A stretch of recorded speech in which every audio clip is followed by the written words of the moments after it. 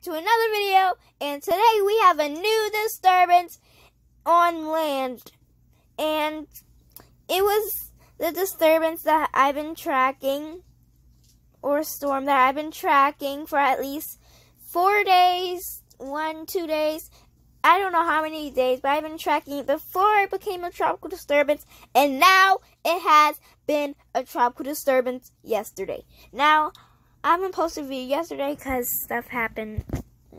So, yeah. And, yeah. So, obviously, the disturbance is on Tennessee. And right on top of the borders of Alabama and Tennessee. And it's supposed to travel down to Georgia, to Florida, and then become something, a tropical depression or a tropical storm. Hopefully it's a tropical storm, and most likely it is going to, if it becomes any storm besides development, is going to affect Florida, basically the whole Gulf of Mexico states, even Texas, Louisiana, Mississippi, Alabama, Georgia, Florida. Yeah, I said that many times. But yeah. So let's read about it. So it says,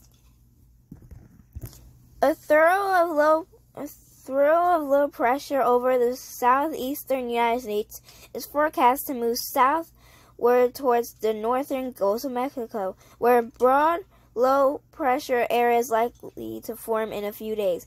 Thereafter, upper level winds support some development of this system, while it meanders near the northeastern Gulf of Mexico coast through Friday. So, formation chance through 48 hours, which is 2 days, low near 0%. Formation chance through 5 days, medium 40%. That means there's a possibility that it could form 5 days and above. So, probably form next week. So, yeah. And we still have Cosme with a new tropical disturbance. It says an area of low pressure expected to form several hundred miles south of the southern coast of Mexico in a few days. Some slow development is possible thereafter while the system moves westward to west-northwestward. Formation chance through 48 hours, which is 2 days, low near 0%.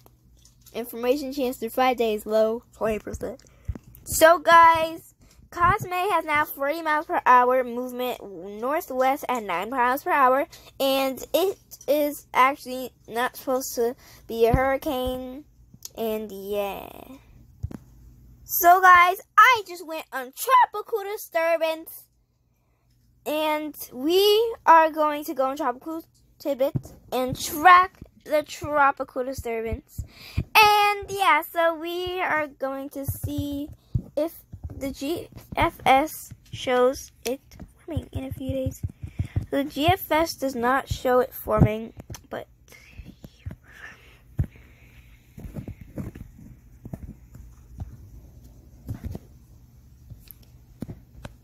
the GFS actually predicts it, like, being on land the whole time. Yo, the GFS predicts it.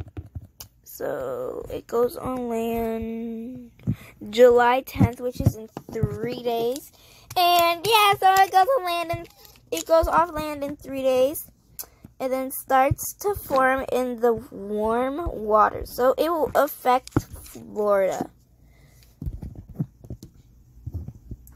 It will affect Mississippi. It will affect, yeah, basically just make landfall in Florida, on the Florida panhandle. Basically just come out there, and then the remnants of it, and then just, just become a tropical low.